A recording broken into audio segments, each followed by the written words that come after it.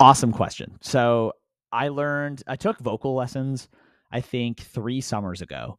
And I did them online through the company is called New York Vocal Coaching. My coach's name was Andy King. He was freaking awesome. I was so nervous and like really shy when I was first getting used to that. And I think the like building up that confidence and having someone being able to like nudge you in the right direction with a lot of things. Like if you want to get good at something, so useful to consult someone who's just incredible at it and incredible at teaching people.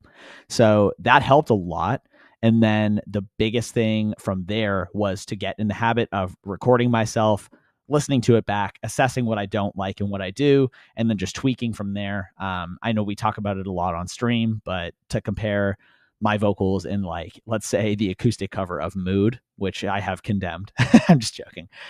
But comparing my vocals in that to, let's say, the latest single at this point, Lost in a Memory, really big improvements in my opinion. And if you want to get good at something, like you can't be afraid to suck at it, and you just got to bite the bullet and do the thing. So yeah, that's how it started.